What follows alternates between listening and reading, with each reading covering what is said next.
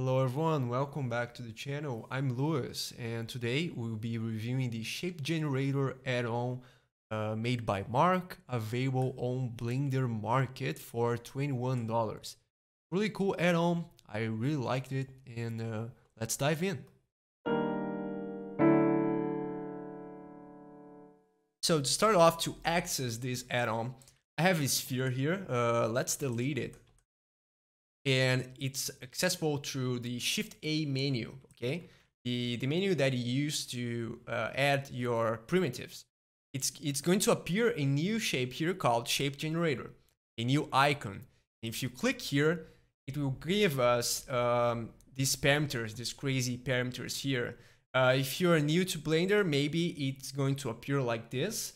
So you need to click on this little arrow here down below and it will expand the settings to us. Make sure you don't click on anything on the viewport, like drag the shape around, because when you drag and release it, it will account like you appended all your settings and you won't be able to edit that shape anymore. Okay, so you need to delete it and add it again to appear the settings here. I'll just apply a simple material here so we can have a better shading on the viewport. And this is a really pretty straightforward add-on. It's devoted to give us random shapes.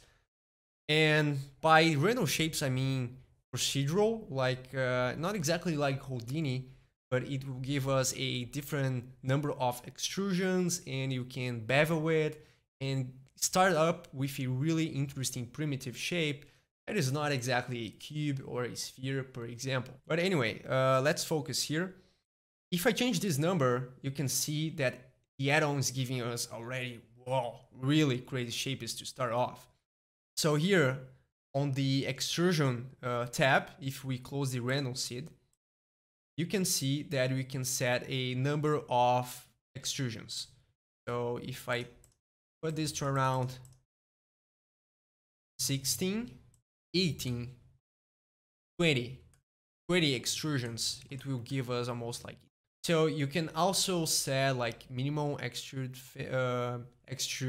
length, a max extrude length.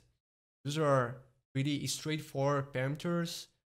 Taper, so if you want to bend that around, set a max taper. Rotation as well,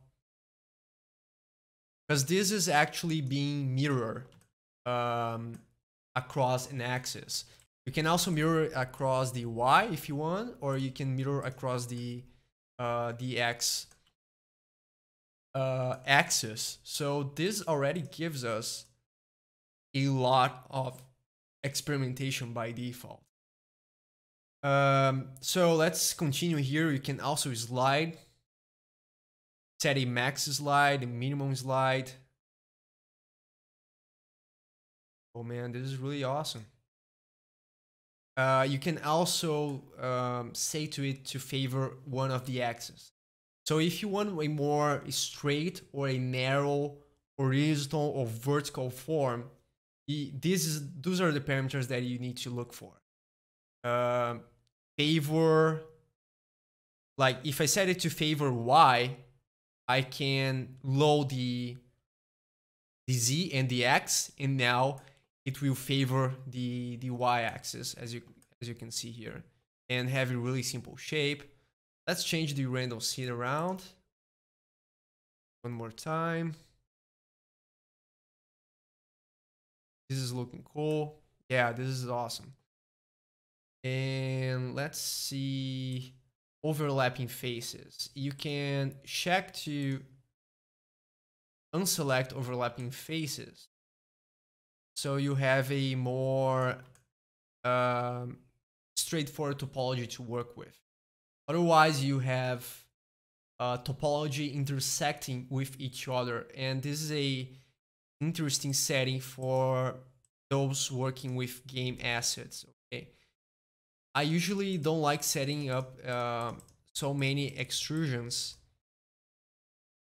exactly to try to get something more stable like this. like this form here can be easily set as the motor or the back structure of a car engine, okay? Like the main frame of a car can easily be used as this form here. And this is just a start, guys. I mean, you don't need to use the form as it is. When you like the form, there is this little add button here that you can click and you can name your preset. So let's name this car frame and click OK. And now we have the car frame preset saved with all the little settings that we already structured around here. So next time, if I want something similar to that, I can start off from a preset. Okay, and you can create as many presets as you want. I will show you now some of the shapes I got playing for 30 minutes with the settings. As you can see, really interesting variations. You can easily pass this as wings, hues, poles, ship structures, vehicle designs. You know, your imagination is the limit, really. Of course, you can always clean up the mesh. You want to change a little bit the scale, so it's always changeable. And of course, when you start combining them on different angles, you can quickly prototype concepts, right? And then from this stage, you can start polishing it to more accurate results and start your own pieces. You know, you can set maybe this fits right here. No, maybe this can be cockpit, and start modeling your own turbines. And here I have a little kit bash set that I assembled together. Really simple shape, is nothing special, you know, using a array modifier and a simple deform to create these turbines and start attaching them around here, you know. So as you can see, it's really easy and really quick to put up something for a client or a creative job that you need some different iterations for designs like that. I hope you enjoyed this add-on. Thanks, Mark, for sending the add-on and making myself available to test it.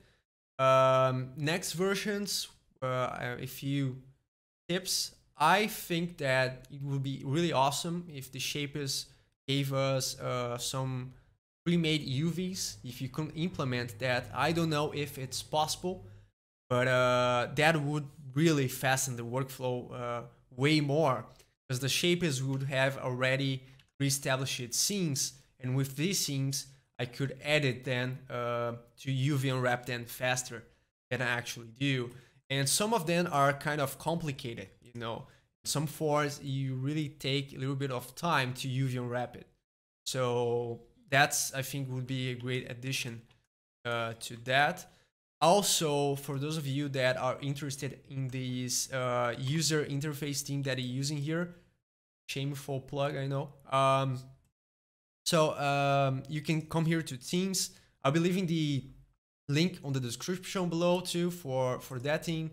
I made 3 different UI versions for Blender with red, green, and blue variations. You can get it on my Gumroad too. And really glad. Hope you guys enjoyed this add-on. And until next time, see ya, guys.